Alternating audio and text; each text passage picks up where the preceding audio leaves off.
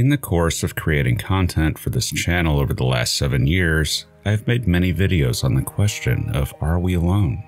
This is perhaps the most profound question that can be asked, because either way, yes or no, the implications are among the greatest possible factors defining the human condition.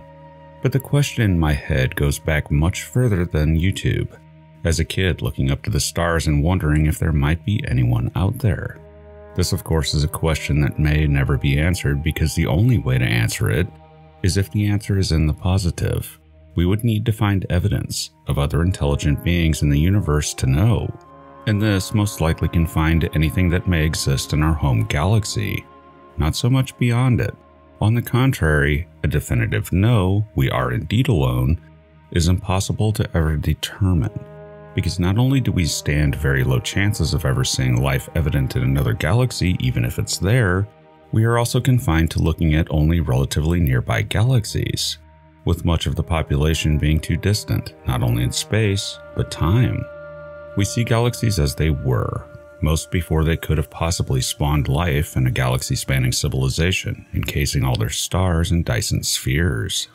For our own galaxy, it remains silent. We see no definitive evidence of the presence of an alien civilization. There are candidates, typically fleeting and not very good, but all are still ambiguous. So, in the end, all we know is that we are not impossible. Therefore, alien life is not impossible. My own suspicion is that intelligent life is simply very rare, but far from unique. A galaxy may spawn microbial life everywhere. It might be ubiquitous across the universe, but complex life, less so. Just the idea that the universe is a place largely of microbial life answers my question, however. One alien microbe detection, say from Mars, the atmosphere of Venus, or the numerous ice shell moons and Kuiper Belt objects, or even fossils in a meteorite, is enough for me to say we are not alone. Rather, life on Earth is not alone. I find something beautiful about a universe teeming with microbial life, but only rarely anything else. This is why I have followed the search for that so intensely. Beyond the world of simple life, it's harder. It may be that things like dinosaurs, cows, crocodiles, and goldfish are organisms of a complexity uncommon in the universe. Not unique, though their individual species would be.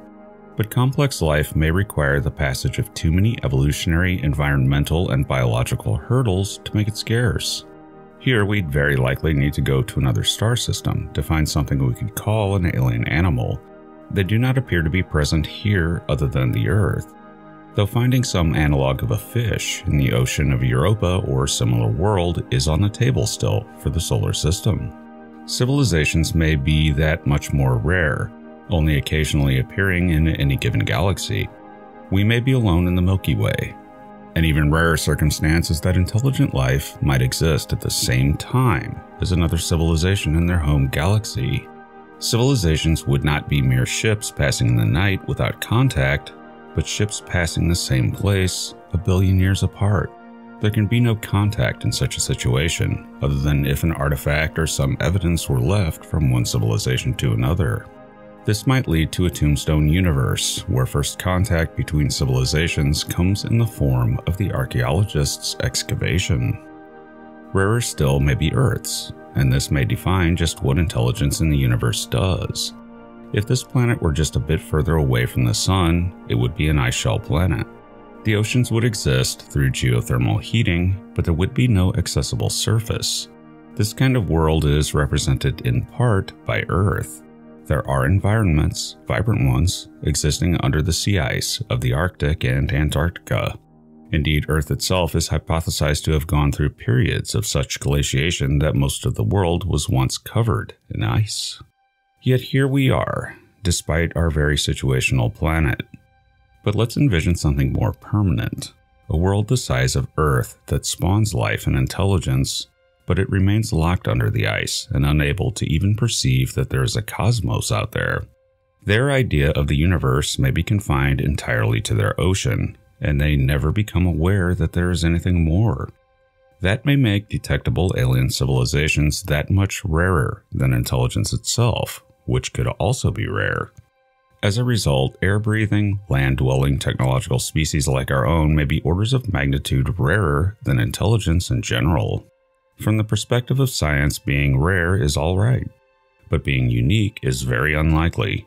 Anything that can happen in the universe, including our own civilization, very likely has counterparts, given the overwhelming odds that stand against being alone. Being alone instantly catapults us back to something like the worldview of Aristotle. While we may not be physically at the center of the universe as he thought, we are at that point functionally the center of the universe, the only place in the cosmos where the universe can study itself. But being rare may just be how it is. Air-breathing technological land civilizations that go to space just may be so rare that we have no hope of ever detecting one, and within that notion there is something else.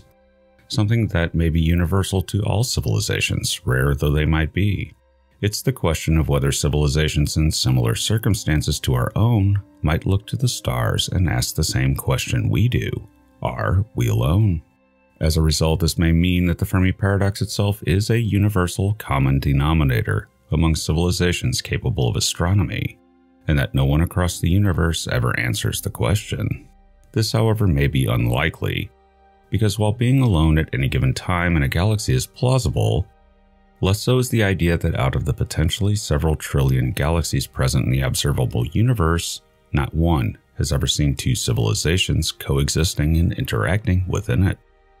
Does some alien being sit on the sandy shores of a liquid water ocean, on an astonishingly distant exoplanet in another galaxy entirely, looking to the stars, given that it has the anatomy of vision, and wonder if it is indeed alone, without ever knowing that we are here? I have often said that we represent someone else's alien civilization, but it seems a shame that given that we are here, there is a good chance that no one else will ever know. All of humanity's hopes, dreams, artwork, music, and everything good and bad about us may be forever confined to our own existence on our one tiny world. The alien that would be most curious about such things may never have a chance to know us, nor will we know them. A somewhat melancholy and sad universe, to be sure. Such civilizations and us would forever wrestle with the concept that while we would all self-prove that intelligence is possible, we would never be able to prove it wasn't a fluke. Or could we? The science of studying abiogenesis can go one of two ways, should it ever fully understand the process. Life's genesis will either turn out very difficult. Some chemical stumbling blocks, such as the creation of DNA, may prove very difficult and situational. Or the whole thing will prove straightforward and easy, a direction that field is currently heading. If it's easier, then we can infer that microbes are everywhere in the universe. If it's not, then they aren't. And that provides an independent way of answering the question of, is Earth's life alone? We could find it drilling into an ice shell moon, or sampling the upper atmosphere of Venus, or we might find it popping out of a test tube in a lab. Two ways to find out, both of which could happen within decades. Aliens may do similar experiments and reach the same conclusions, giving at least some insight on life in the universe at large, if not how often it achieves intelligence. But that question may too be answerable in time, even without a detection. With a greater and ever-increasing understanding of genetics and environments, it may become possible to model how evolution progresses and achieves intelligence. We could conceivably come up with a reasonable estimate on just how likely it is, but doing so now is fraught with too many unknowns. Aliens might have done this, however, and concluded that they may well be alone, or that it's statistically impossible to be alone. Thus they get something close to an answer, but it's never definitive. Unless, of course, they discover or we prove that the universe is infinite in extent, in which case it becomes virtually impossible to be alone. And it doesn't matter if you never find it, you simply know that it must be there. But it also pays to remember that the universe is young, and has only had so many chances for intelligent life to occur. That it occurred here took billions of years. Maybe for most other exoplanets it takes far longer. But time is on their side. The red dwarfs, for example, have trillions of years left to live. And star formation and the coalescing of planetary systems is still occurring very commonly in a huge number of galaxies. In other words, it may not be possible to answer the question right now. But in the future, as the universe has more time to develop, it may become possible. In short, we, and any alien civilization out there, are simply too early to answer our common question, are we alone?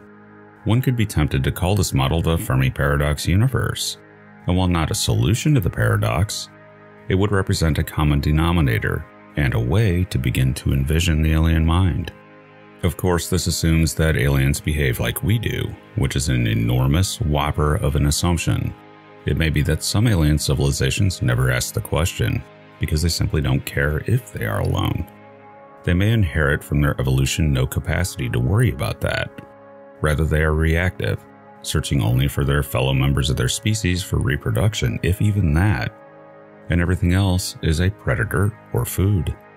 This is how most species on Earth exist. They do not wonder about aliens as we do.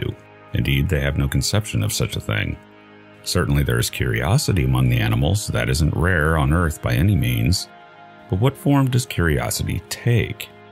In humans, we needed to know the concept of aliens before we contemplated them, and realized they were possible. Before then, other intelligences were certainly contemplated, but they were of a supernatural flavor rather than alien. And there are the machines.